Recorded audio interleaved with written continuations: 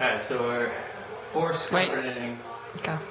Force carbonating our keg here.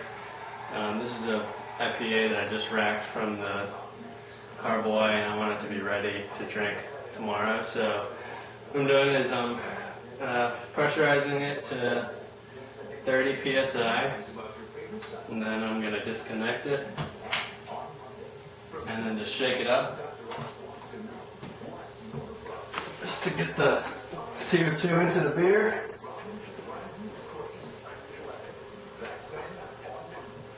Shake it up as much as you can.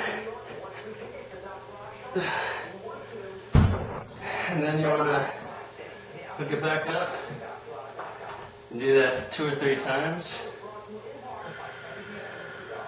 And then let it sit in the freezer overnight, refrigerator overnight before drinking it.